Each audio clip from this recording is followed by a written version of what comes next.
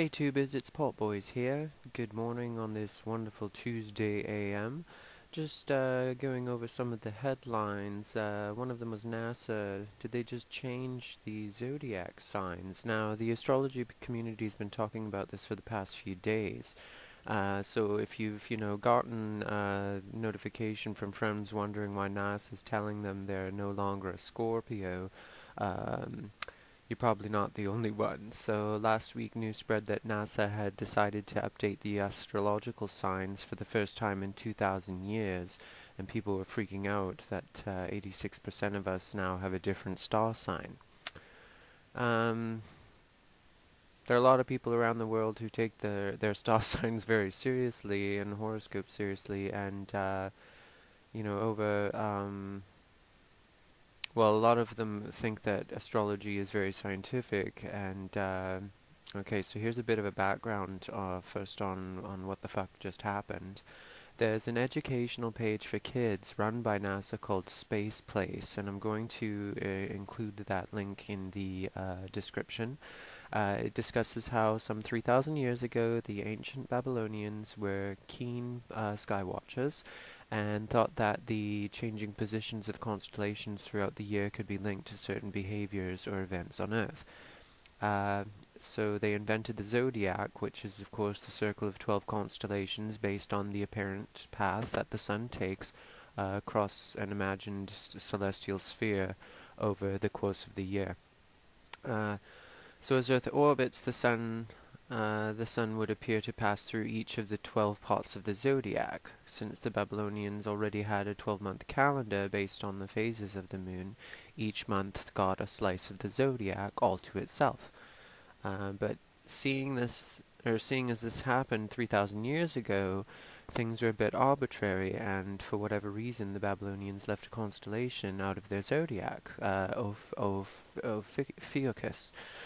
Even then, some of the chosen 12 didn't fit neatly into their assigned slice of the pie and slopped over into the next one. So to make a tidy match with their 12-month calendar, the Babylonians ignored the fact that the sun actually moves through 13 constellations and not 12. Interesting, the number 13. Fast forward to now, and NASA and every non-NASA astronomer notes that because of a tiny wobble in Earth's axis, the constellations are no longer in the same position in the sky as they were 3,000 years ago. Now, as Christopher Crockett explains from earthsky.org, this wobble in the axis is super subtle, so it takes approximately 26,000 years to wobble around once, but the effects can build into something noticeable. On the June solstice 2,000 years ago, the sun was sitting almost halfway between Gemini and Cancer. On this year's June solstice, the sun will be sitting between Gemini and Taurus. So in the year 4609, the June solstice point will pass out of the constellation Taurus and into the constellation Aries. So despite massive clarification right at the top of NASA's Space Place page that astrology is not astronomy, publications such as Yahoo News, Cosmo, Marie Claire decided to publish a whole lot of new star sign dates and the addition of the 13th zodiac sign, and attributes the changes to NASA. Except that NASA doesn't want any part in all this mess. So NASA spokesperson Dwayne Brown told Ria Misria at Gizmodo, "We didn't change any zodiac signs, we just did the math." The Space Place article was about how astrology is not astronomy, how it was a relic of ancient history, and pointed out the science and math that did come from observations of the night sky.